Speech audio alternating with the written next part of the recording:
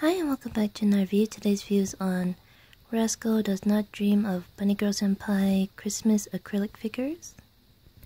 Here is Mai and her sister. She has a strawberry Christmas cake and her sister has a present. Super cute.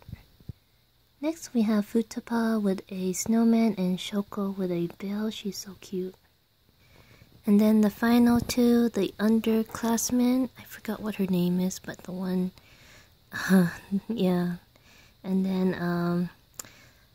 I forgot his name, but the little sister, Kanade, with her little panda plush.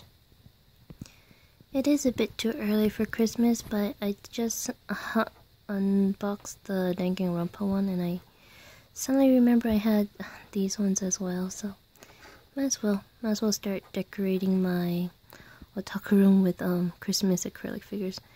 Actually, whatever I put somewhere, it doesn't move, so it's pretty much going to be Christmas all year round. Well, hope you liked this video, and I'll see you in the next one. Bye!